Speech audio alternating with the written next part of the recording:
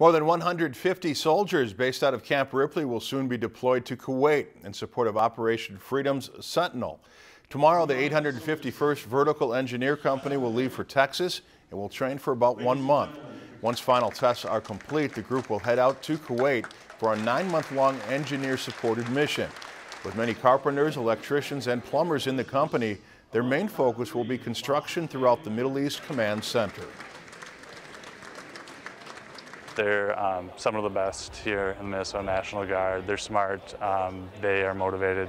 They've been doing a lot of great work over the last year, and so I anticipate that will continue as we move forward.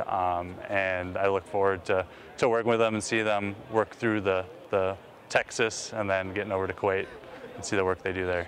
For over 90% of soldiers in that company, this will be their first deployment.